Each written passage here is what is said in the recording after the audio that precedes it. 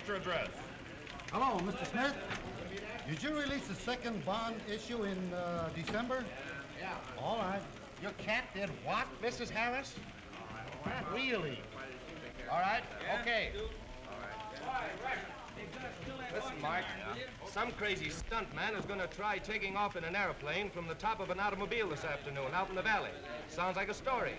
Hold it, Jack. Take off from an automobile on a dirt road. Can he make it? Well, Be a good picture either way. I'll send Mac out with a snapper.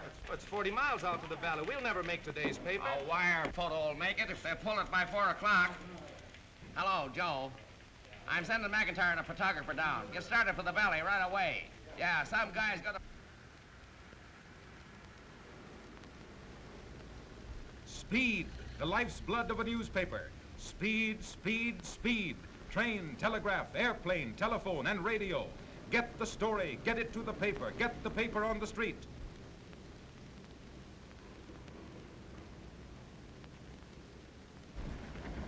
What time do you start, Marvin? Right now. Better warm up the machine, Ed. Ready for a hookup.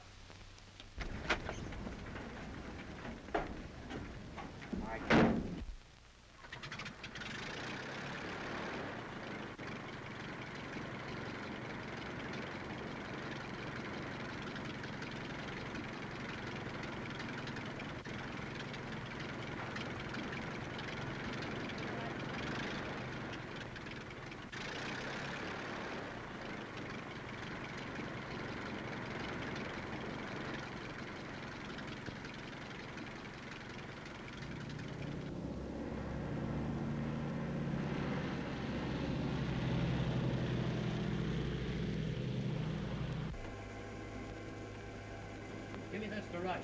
Okay, lights out. Every available development of science and engineering has been utilized to get the story to the reader in the shortest possible time. And now, the latest miracle of news gathering, sending pictures by wire, has lifted the curtain on a new era in newspaper history. Traveling almost as fast as the telephone story, wired photos now go across the continent with the speed of light. Long-distance supervisor, I want a clear circuit to the Daily News for picture transmission. Please keep this line clear. Here's the Daily News. Go ahead, please. Wide World Wired Photo. This is Mobile Unit number 1 in the valley, ready with pictures of stunt car and airplane. Give me your signal.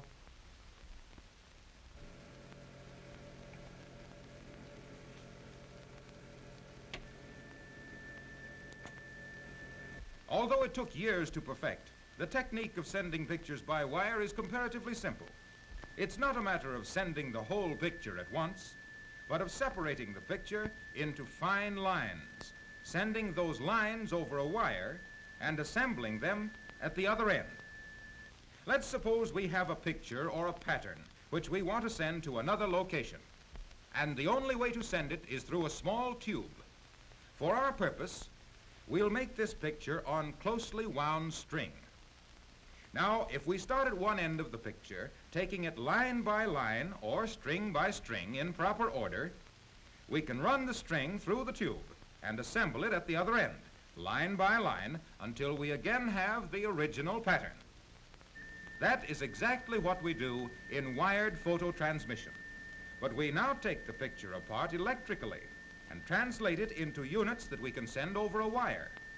The units are lines, all of the same width, but of different tones of gray.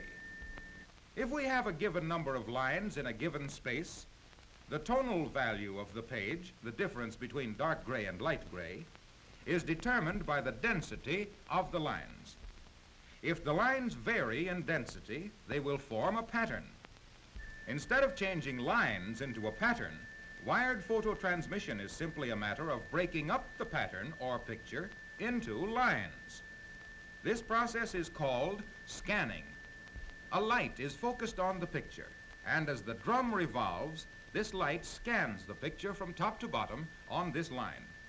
At the same time, the drum is moving slowly along in front of the light, so that every part of the picture is scanned. If we stop the drum and look inside the case, then remove the condensing and amplifying apparatus, leaving only the optical system, we see that as this light strikes each part of the picture, it is reflected back through a lens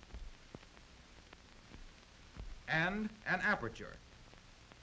The aperture allows only 1/100th of an inch of the picture to pass through at a time, so that the picture is scanned in fine lines.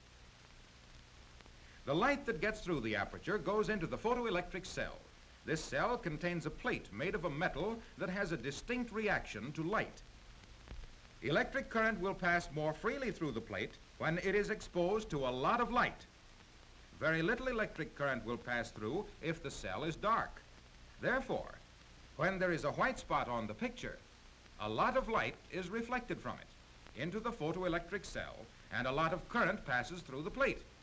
If there is a dark spot on the picture, little or no light is reflected from it onto the plate, and very little current will pass through it. The current is then radiated into the receiver of the telephone set, where the telephone coils pick up the energy or current and send it over the line to the wired photo receiving set. On the receiving machine, these currents are then transferred into corresponding lines on a photographic negative wrapped on a similar drum. Let's stop this drum and look inside. The light that reaches the negative comes from a neon tube into which our current has been fed.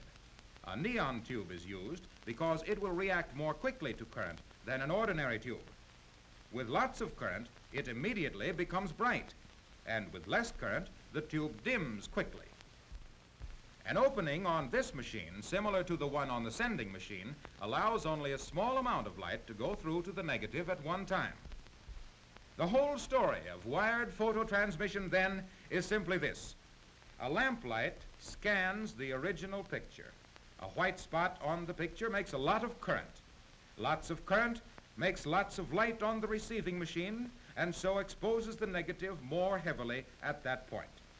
A black spot on the picture reflects no light back into the photoelectric cell, no current passes over the telephone line, the neon tube remains dim, and the negative is not exposed.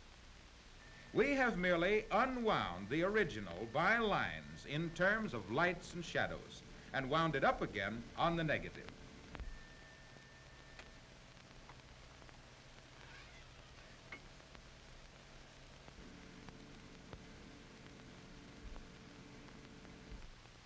The negative now goes through the regular routine. It is developed and printed and made into a half-tone engraving called a cut. Put into the form, it goes with the page to be made into a mat, then a mold, then a part of the roaring presses. Before the advent of wired photos, days were required to send a picture from coast to coast by train and hours by airplane. Now, it is only a matter of minutes after a news event has occurred before newspapers all over the country are carrying pictures that tell the story more graphically and completely than the printed word. Pictures sent from any location by simply picking up a telephone and calling the paper.